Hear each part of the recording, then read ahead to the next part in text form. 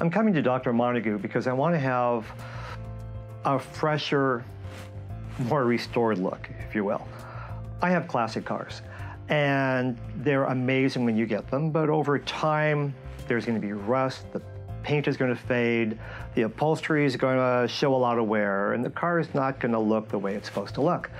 And so you have the car restored. And when you do that, you don't have the car turn into something it's not. You have the car restored into the way it's supposed to look.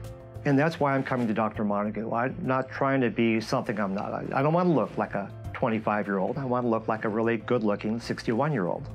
And in choosing someone to work on my cars, I'm pretty particular. I don't want some hack to be working on my classic cars. I need to know that they understand, these cars. They understand what they're working with, and they know what they're doing. Another reason I'm going with Dr. Monteut, I want someone that understands a male face and how it works and how to restore it, if you will. I want someone that has a proven track record of really good results and someone that I can trust.